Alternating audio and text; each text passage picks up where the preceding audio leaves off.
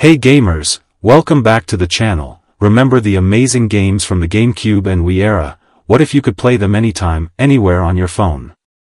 The Dolphin Emulator is the only and best solution, and in this video, I am going to show you how to download, install and set up Dolphin Emulator right on your Android phone. First, visit this Dolphin Emulator website. I will leave the link in the description. Tap on download button, now scroll down, and here you will see this emulator is for Windows, Linux, and Android. Simply tap on the Android button on the latest version, then download and install the Dolphin Emulator on your device. Once you install the emulator, now we have to download the GameCube ROMs and Wii ROMs. Once you download the ROMs, it is in zip file. First we have extract the ROMs. Simply open the Z Archiver app. This app is available on the Google Play Store. Now simply extract the ROMs here.